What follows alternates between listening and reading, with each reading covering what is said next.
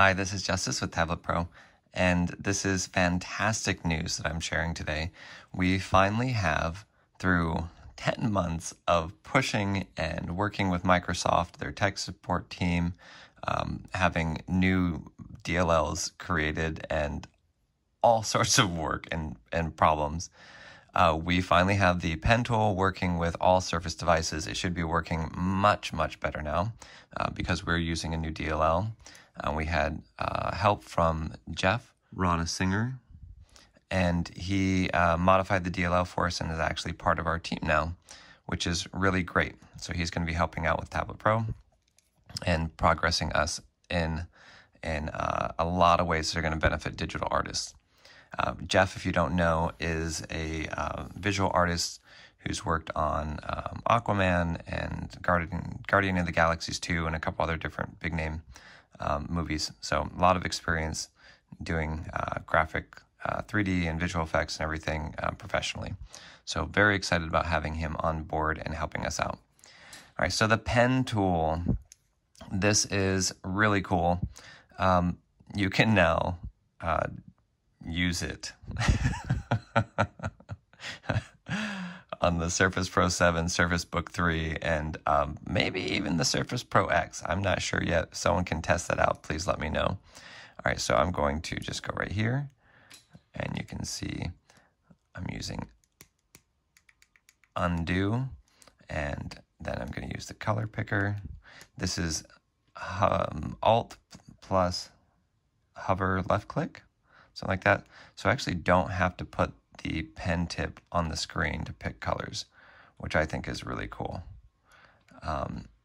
If I do put it on the screen, I can adjust the brush size. How cool is that? It's cool. All right, so anyway, you can see that working really nicely. Our keyboard shortcut, Control plus backslash, is what's going to bring up the new pen tool.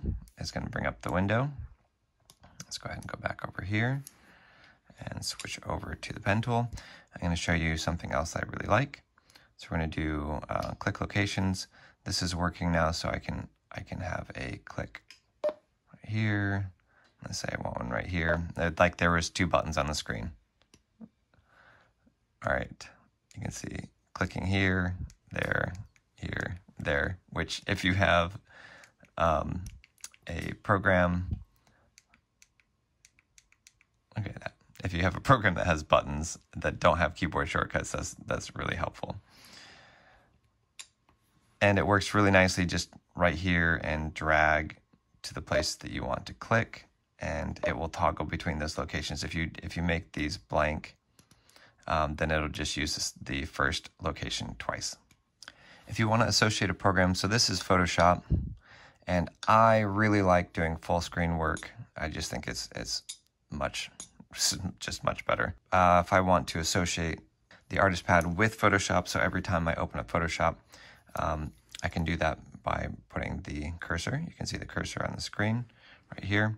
Hit Alt-Z. This is going to bring up this specific one. Now, I'm not going to use this. I'm going to erase this because then it will only launch when I have this specific file open. I'm going to go to Tablet Pro. I have Photoshop selected here. Browse preset file. We're not going to do hide Tablet Pro panel. And we're going to do artist pad medium and hit add new preset. I have already added this, so I'm not going to add it again.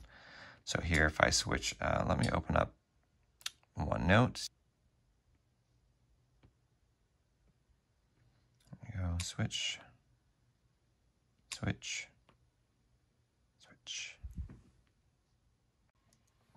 All right, that's it. A lot of the stuff is working much better, like I said, working on the Surface Pro 7, Book 3, and presumably a number of other devices. We think that you don't need to select your pen anymore. This is more visual than anything else, but you can still choose this for graphical reasons.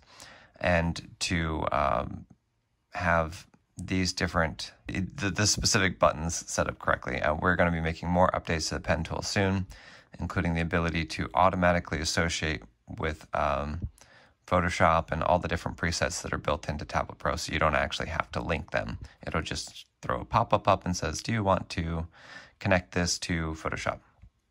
Sure, that sounds good. And then it'll bring up the artist pad on its own every time you open up Photoshop.